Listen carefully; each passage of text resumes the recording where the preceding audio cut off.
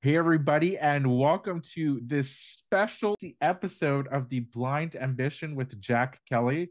It's your friend Rick from Blind, and today I'm going to tell you all a little bit of a secret that you might not know about.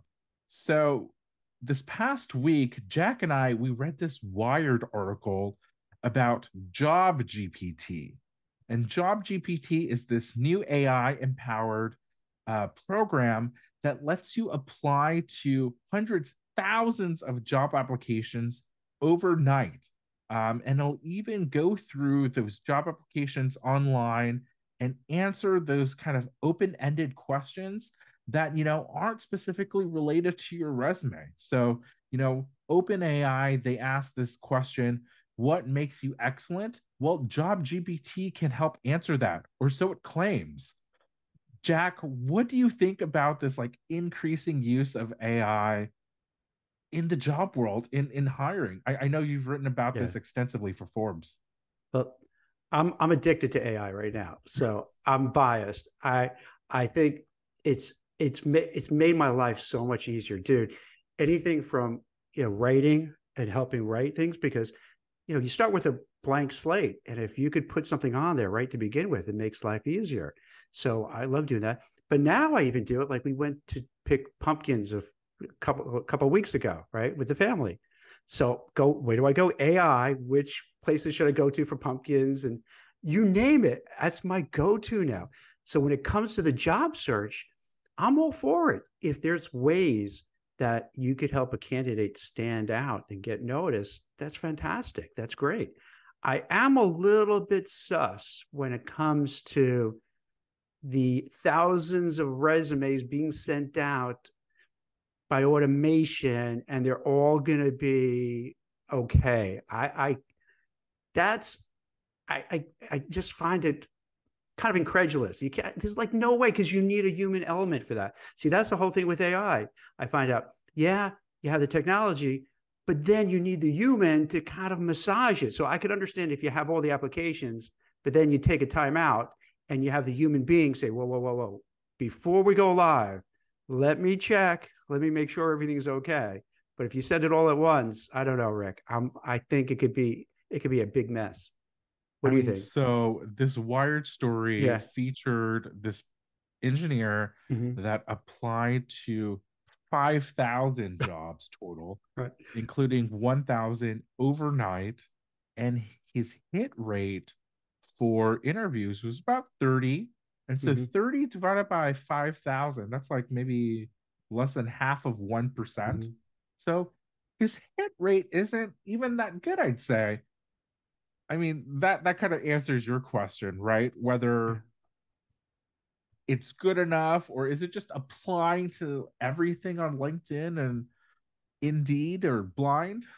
If this was a software engineer, though, Rick, wouldn't they have a better results rate if they just did it individually? Because I know tech has been on the downward for a while, but still there's a need for software engineers. So I imagine if they just did it themselves, probably better than one half of 1%, right? No? Yes, I would say. I mean, so he contrasts it with his own application when he was Yeah. applying on his own, and he would apply to maybe 200 or 300 in a single day. Um, and his hit rate would be about 20 or 30. And so that's actually Mm-hmm. 10%, right? So that's a factor of 20 times higher than a job GPT. And so it goes to kind of show maybe he's more using it as a supplement in terms of, you know, being able to go to bed and kind of smile and say, hey, I'm still applying for jobs as I'm, snoring away. Maybe that's the trick behind it. Could it also be F around and find out? Like, just, hey, let me just put this on autopilot. Let's see what happens. Maybe it could end badly where a bunch of hiring managers and HR people are like, Jack, what the heck are you doing? Why are you sending me this big mess of an application? No way are we hiring you. And you found out, after around and found out.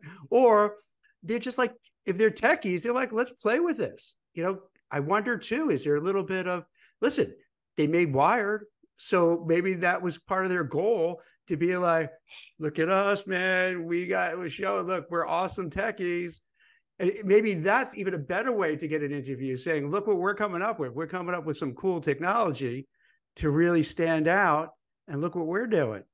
So, Yeah, get some PR for you, and exactly. staple that news application to your Right. resume or your application. Right. So I don't know. I mean, first of all, also, how do you even do 200 in one day? Right. How do you do 200 applications? That seems like a lot in one day. No. I mean, if you're sitting down, maybe you're doing this 9 to 5, 9 to 6. I mean, if you're spending 8 hours, I could You see think so? doing 200, especially if you're an engineer, right? Where you probably have your resume ready to go. You don't need to really customize it, Yeah. right? In terms of like the basic foundational skills, the codes, the languages, the programs that you use. I imagine those are going to be very translatable across different industries. And so perhaps you don't need to customize to say, a banker needs to, or me as a PR person. Well, how Maybe different? that's the trick.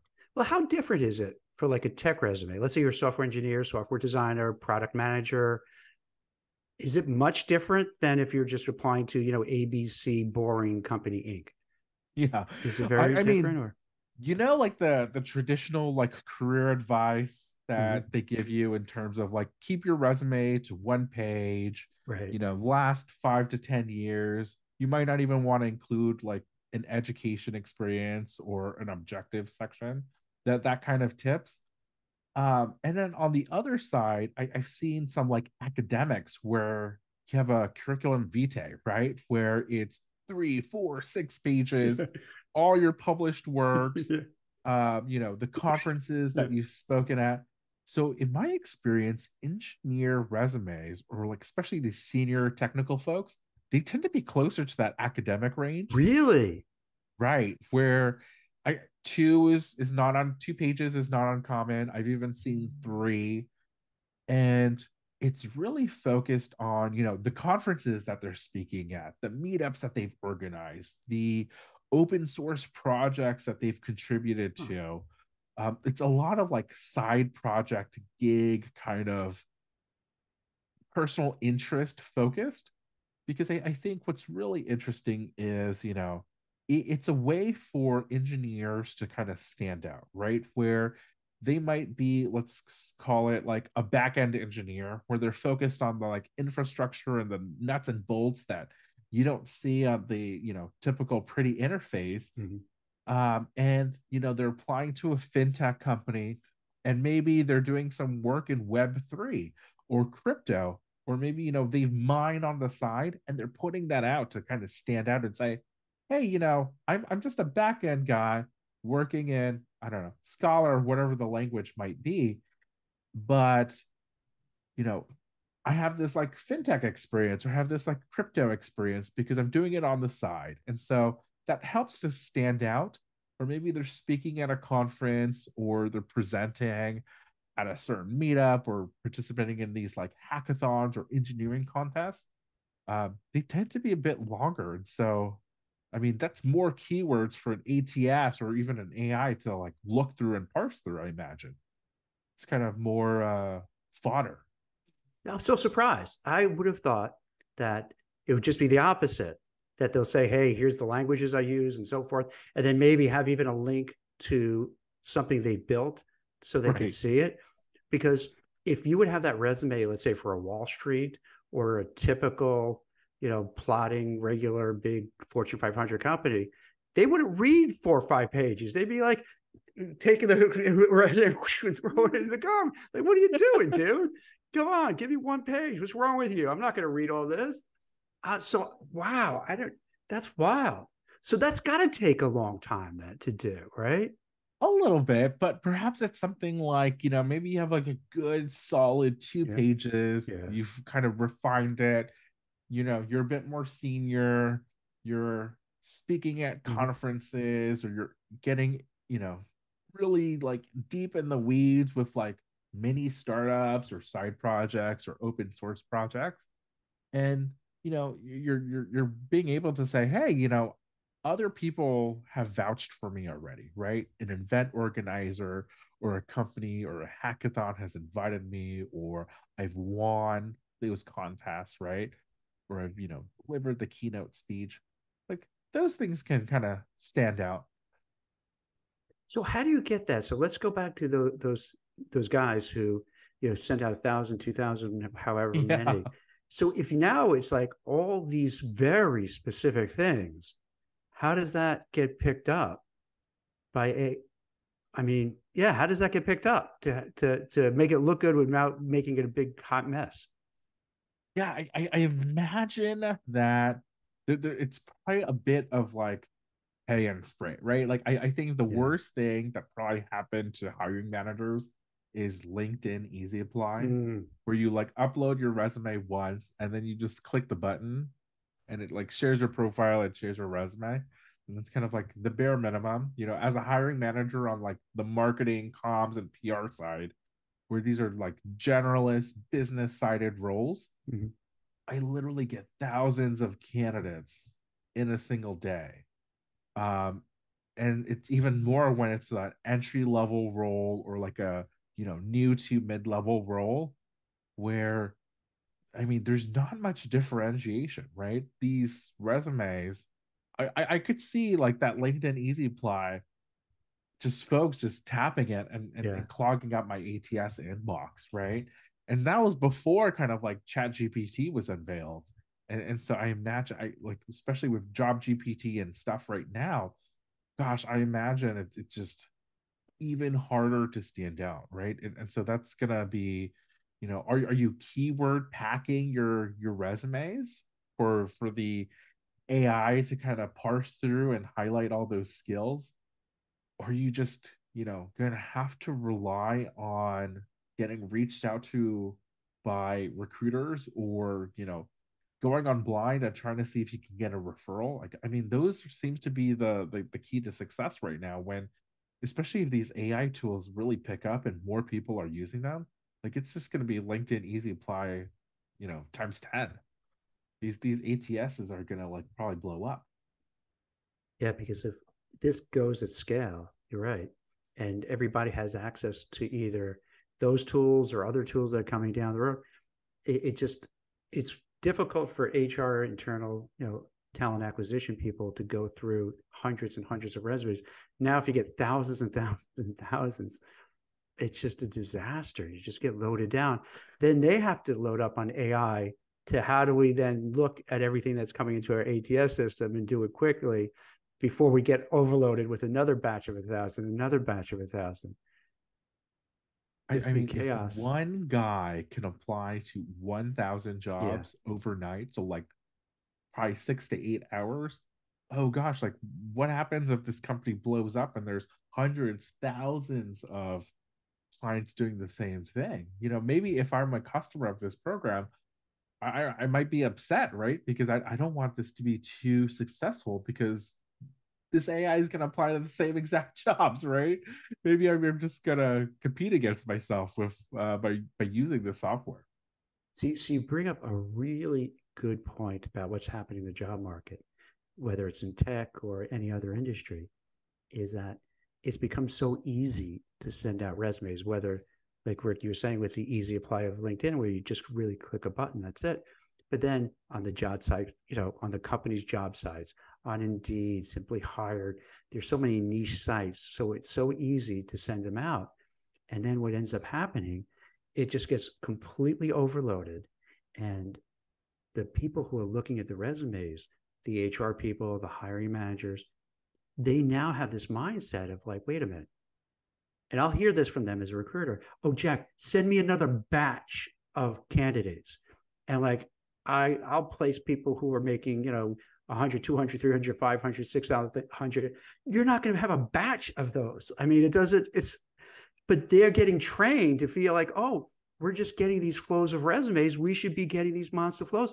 So then what happens, and this is so unfortunate for job seekers and for the job seekers who are watching this, is that it's not your fault, because like what's happening is that these companies now feel, oh, we're just going to get a continual flow of resumes, so now we could keep raising the bar higher and higher, because like, we didn't give you an example with my son, right? He interviewed for this job and he had most of the criteria, but then nice conversation, they said, well, we're changing it, we're going to make it, you need a JD now.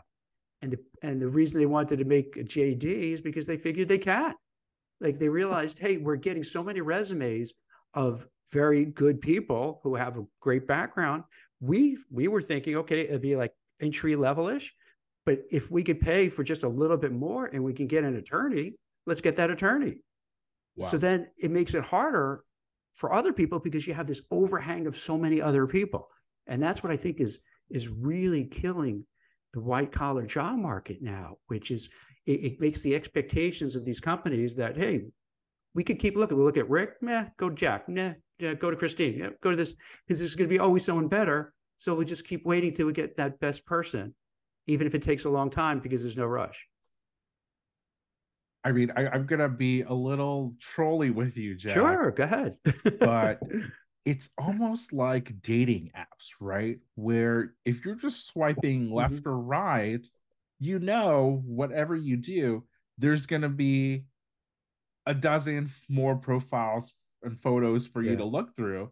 So maybe you're just going to get to this point where you just like, there's someone that's great, that like checks all the boxes, right, but you think that there's going to be like, someone even better down the way, and you actually say no to the person that's actually, fantastic. That's like a 8 out of 10 because you're hoping for the 10 out of 10. 100%. That's a great analogy. 10 out of 10 might not ever show up, might not ever exist. Do you see employers like, kicking themselves in the butt for this? It's creating this monster because because you're looking at, they'll call like the purple squirrel, the unicorn, the whatever you want to call it, that's so hard to find, but you feel like, if I just look more, if I just wait for another batch to come in, I'm going to get that person. Plus we're going to find someone that we could lowball, so it's not just that person, but then we're like, hopefully we could find somebody who's just like naive enough or desperate enough. Because right in the tech sector, last I saw, like 250,000 lost their job in 2023. So there are going to be some desperate people, maybe people who spent way more than they should, and they're like, I'll take it, and they're waiting for that person who's going to take like a way big cut because they just want to get a damn job. I mean, so you're a recruiter, you're speaking to these top banks, these top Fortune 100 companies all the time. I mean, are you seeing this in terms of kind of, they're like kicking you along and kind of like not giving your candidates like, the kind of speed or efficiency there where, they're saying like, oh, well, hey, Jack, your candidate that you're trying to place is, great, but maybe there's someone better than John, or we're talking to, 20 other people. Like, are you seeing a little bit of that? Every day, that's what it is. No. I can't even take it anymore. It's horrible because this is what happens. It's crazy where, and to be fair, to give these companies some due, right? To be fair, we're talking about in the Middle East, who knows what's going to happen, right? With Hamas and Israel. Could this escalate? Can they bring the US and other countries into war? Maybe, I don't know. We're worried about a recession. We still have, they're now saying with inflation, it's going to be high for longer. So we're going to have a lot of inflation. Wow. The costs are still going up, worried about a recession, worried about also what's going on in the Ukraine. And you just kind of build upon it. So in my opinion, what I think is happening is these companies see these mountains of worries, and it's easier for them to say, let's just hang tight. Let's keep the team we have. We're going to hoard talent. Let's just wait it out. We'll post jobs, we'll interview, but they don't say this part. We're not going to really hire unless we could find that. Oh. So it's just slow walk. Think about how the biggest complaints people have. You get ghosted. So you slow walk the whole process and slow walk it, and then eventually you get ghosted. And that's what happens. It's really bad for white collar, mid to senior level people. It is brutal. It's just rough. And it's for people who are watching this and you thought it was just you. No, this is a systemic thing. This is happening really across the board. So companies just don't have that fire in the pants. They don't No. have that urgency where there's an actual like business need where, if we don't fill this butt in the seat, something won't happen. There's a project or initiative or a Mhm. client that we can't bank. None of that exists. They're kind of slowing down and saying, hey, like we can make do. We'll hire maybe if someone leaves and we'll like backfill Yeah. them, or we'll just hire if there's someone, super fantastic, 10 out of 10. That's the kind of general Right. vibe right now. Absolutely. I mean, Oh, wow. there are some roles that you absolutely need that person, right? There's certain jobs that just you got to have somebody there, but those are far and few between. But and again, I'm not even faulting because I could understand with when there's if you look back, whenever there's clarity about what's happening in the economy, what's happening in the job market, what's happening in the stock market, when things are good and hot, interest rates are low, companies could get money at very cheap rates.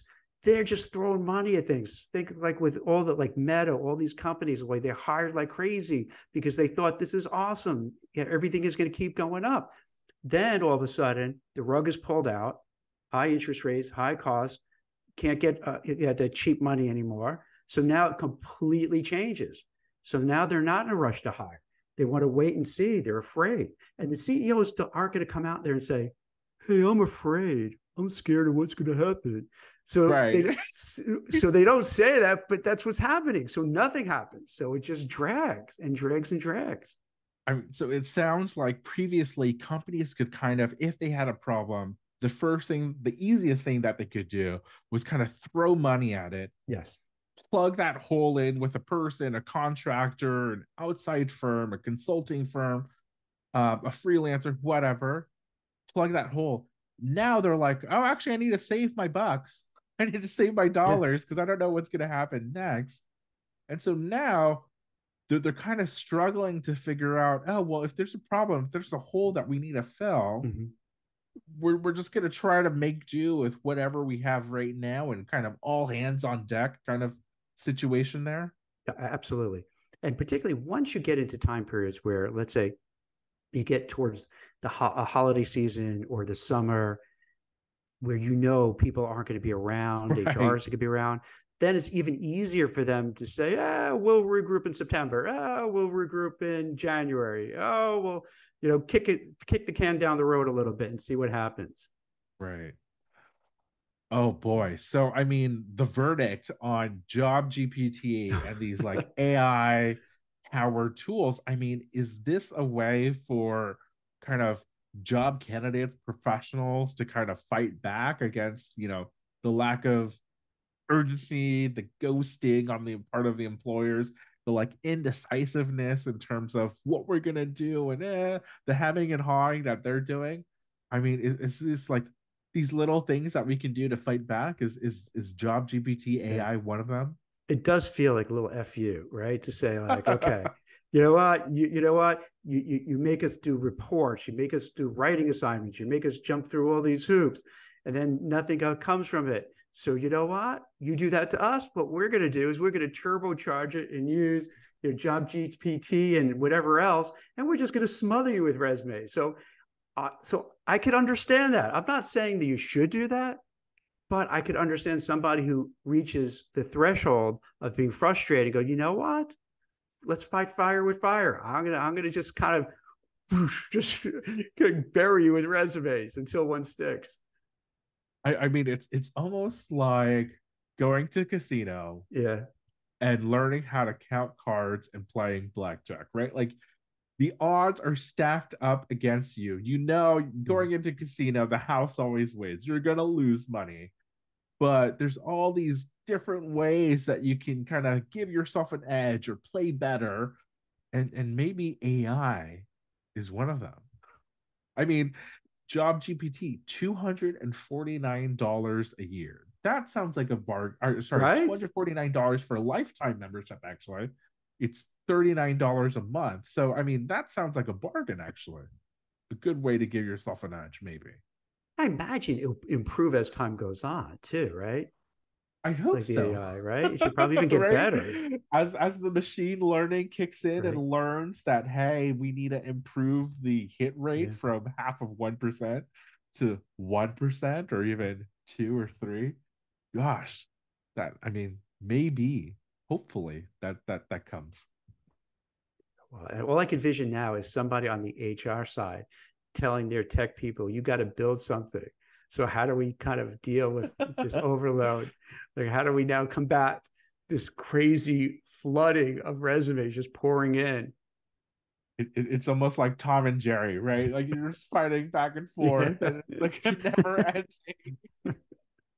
I mean, you play around with Chat GPT and you use AI more often. Yeah. I mean, why isn't there a prompt where I write in white text on my resume or something that says like Rick fulfills all of the job requirements, like I wonder.